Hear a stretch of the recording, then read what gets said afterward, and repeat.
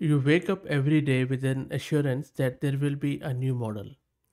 So far, AI hasn't disappointed, and today AI21 has dropped two models of their Jamba 1.5 family. These two models are the topic of this video, and before that, I am going to set the stage by describing as what is unique about these models. First, these are hybrid SSM transformer instruction following models. The keyword here is SSM transformer. SSM stands for state space models, whereas transformer models are our traditional models which we have been using with all the other models like llamas, jammas, GPTs, and rest of the lot.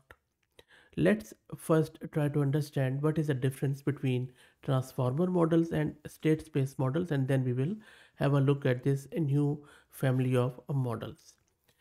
Transformer models, which were introduced around 2017, are primarily used for natural language processing tasks. They rely on a self-attention mechanism to weigh the importance of input sequences, enabling parallel processing and efficient handling of sequential data. This architecture is really good at tasks like language translation, text generation, and sentiment analysis. Whereas state space AI models or SSM models are inspired by control theory and are used for modeling sequential data, forecasting, and control system. They represent the system's state at each time step using equations to evolve the state over time. This approach is suitable for tasks like time series prediction, robotics, and autonomous systems. Now, if you look at this hybrid architecture, this is quite interesting. We all know that until now, LLMs have been primarily built on the conventional transformer architecture and they are quite powerful. But there are two major drawbacks with the transformer architecture.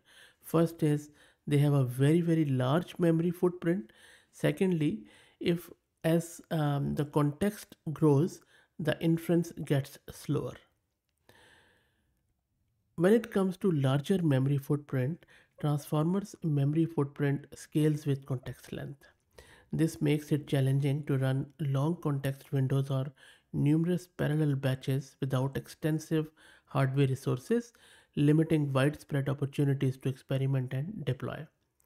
And transformers attention mechanism scales quadratically with sequence length and slows down throughput as each token depends on the entire sequence that came before it, placing long context use cases outside the scope of efficient production.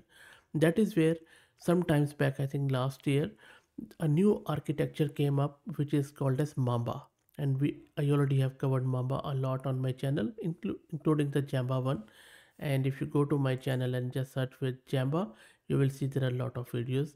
And similarly, if I search with Mamba here, okay, this is Mamba, you will see that there are a lot of Mamba models too here, and I have gone into more detail as what are state space models. So if you're interested, feel free to search out. Okay, coming back to this model and the difference between these two, Mamba addresses exactly these two shortcomings which I have just mentioned above about large memory footprint and slower inference, and that really opens a new frontier of possibility for language model development.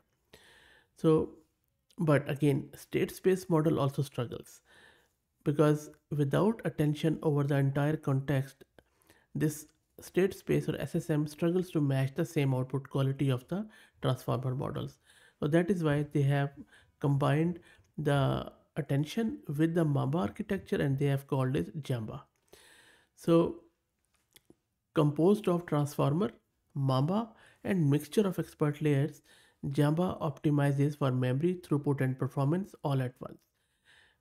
As I showed you earlier, I already have covered the previous version of Jamba and it was quite high quality. And that is why when I saw that, okay, AI21 has released a mini version and a large version.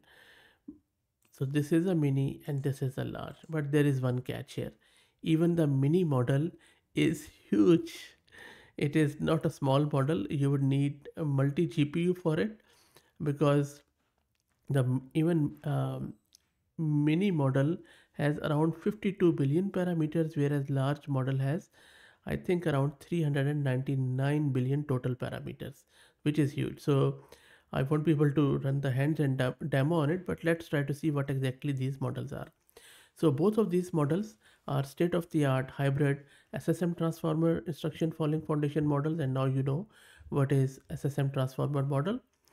And the Jamba models are most powerful and efficient long context model on the market at the moment as per their model card, and they deliver up to 2.5 times faster inference than leading models of comparable sizes. This model demonstrates superior long context handling, speed and quality, and they mark the first time a non-transformer model has been successfully scaled to quality and strength of the market's leading model. So Java 1.5 mini has 12 billion active and 52 billion total parameters, whereas Java 1.5 large has 94 billion active and 398 billion total parameter, and it is also optimized for business use cases and capabilities such as function calling, structured output, and grounded generation, which means RAG. Another cool thing is that the models have been released under the Jamba Open Model license, which is quite a permissive license, allowing full research use and commercial use under the license terms. So the architecture, as I said, that it is a joint attention and Mamba. It has context length of 256K, which is quite good. Knowledge cutoff date is just very recent, March 5th, 2024. And another cool thing is that it is multilingual. It supports English, Spanish, French, Portuguese, Italian, Dutch, German, Arabic, and Hebrew. They have also shared some of the benchmarking information which you can check out from their model page. Now, if you want to install it, I would highly suggest you go back to my channel, search for my previous Jamba videos, use the same code but replace it with this new model name, and you should be able to use it if you have big multi GPU or H100 GPU card. I think that is what would be required for it to use. Otherwise, I don't think so it is going to run easily. But I will see if I could run it in the LoRa or QLoRa. But I think you would definitely need some good GPU here, at least 80 GB of VRAM. Unfortunately, that is the um, reality of this model. But seems like a good model, and I hope that we will have more architecture. The more choice we have, the more competition there will be, and the cost will come down. So that's it, guys. I hope that you enjoyed it. Let me know what do you think about this new Jamba model. If you like the content, please consider subscribing to the channel. If you're already subscribed, please share it among your network as it helps a lot. Thanks for watching.